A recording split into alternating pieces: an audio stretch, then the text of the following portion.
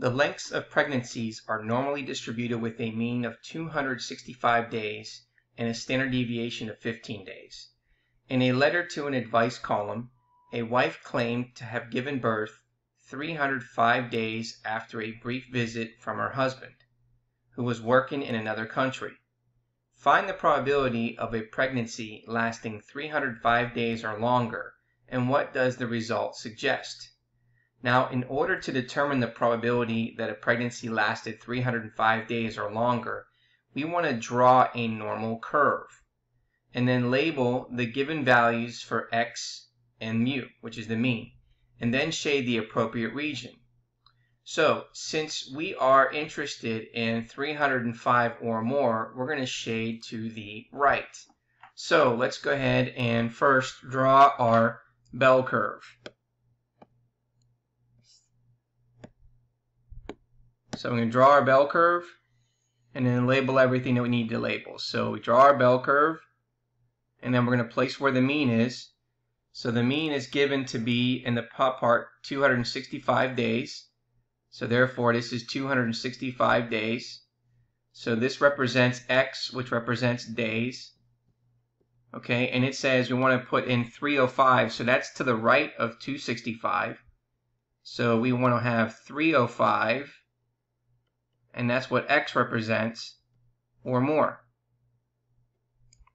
So we want to shade to the right.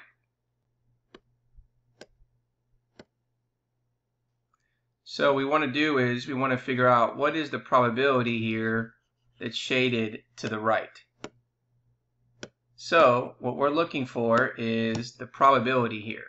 Okay. Now before we do that, we want to then apply the z-scale.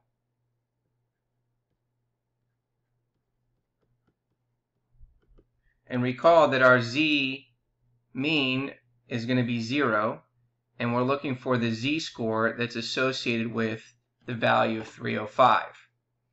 So in order to do that, we're going to then find the corresponding z-score for 305 days, where x is 305, the mean is 265, and the standard deviation is 15, and then round it to 2 decimal places.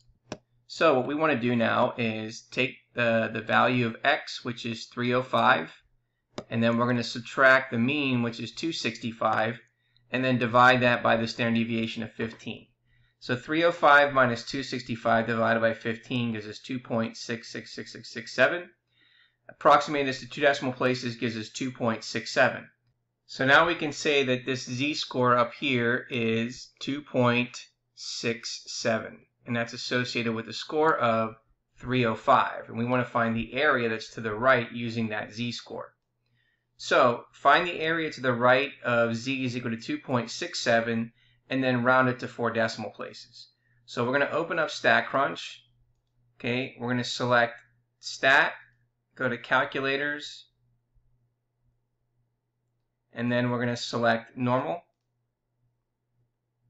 Okay, we want to make sure that we have a mean of 0, a standard deviation of 1. Now since it's to the right, we're going to select the greater than or equal to sign, and then we're going to put in 2.67 and then select Compute. And then let's go ahead and copy our probability. So rounding that to 4 decimal places, we should get 0.0038. So up here, 0.0038 represents the probability that's to the left of 305 or more. So we would say the probability that a pregnancy will last 305 days or longer is 0.0038. Now, if the length of pregnancy is in the lowest 4%, then the baby is premature. Find the length that separates premature babies from those who are not considered premature. Now, in order to determine the length of pregnancy that separates the premature babies from those who are not premature, we want to draw a normal curve and shade the area corresponding to the lowest 4%. So what we want to do is we want to begin by finding the z-score. such that the area under the normal standard curve to the left of the z-score is 4% or 0.04, and then round it to 4 decimal places. So let's go ahead and draw our bell curve. Okay, and again, we want to label what we have for our mean. Remember that the mean is 265. And we know that x represents the amount of days. And so what we want is to the left of 0.04. So that means over here on the left, we want to shade 4%. So this is what we have right now. We have the area, which represents 4%, which we can also call 0.04. And so what we want to do is we want to find out what is the x value, meaning how many days would that be, which is less than the 4%. So underneath that, we need to then look at our z-scale.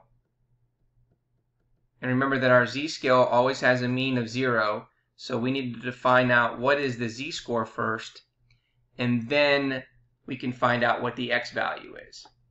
So let's go ahead and do that. So we're going to go ahead and find the z-score. So we're going to open up StatCrunch, and then we're going to go to Stat,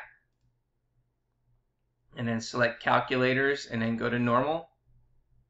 Okay, we know that we have 0 and 1, and we know it's going to be less than because we want to find the area that's shaded to the left, so we want to make sure it's pointing in that direction.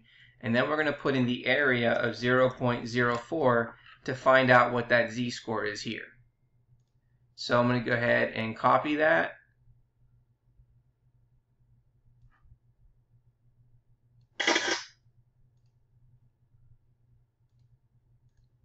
So you can see here that we get a z-score rounded to 2 decimal places to be negative 1.75. So this is negative 1.75, and since it is to the left of 0, it should be a negative value. So therefore, that is the z-score. So it's negative 1.75. Now we want to calculate the value of x corresponding to the z-score of negative 1.75 for a non-standard normal distribution with a mean of 265 and a standard deviation of 15, and then rounding it to the nearest integer. So to find x, we're going to plug in the following values. We know the mean is 265. We know the value of z is negative 1.75, and we know that the standard deviation is 15.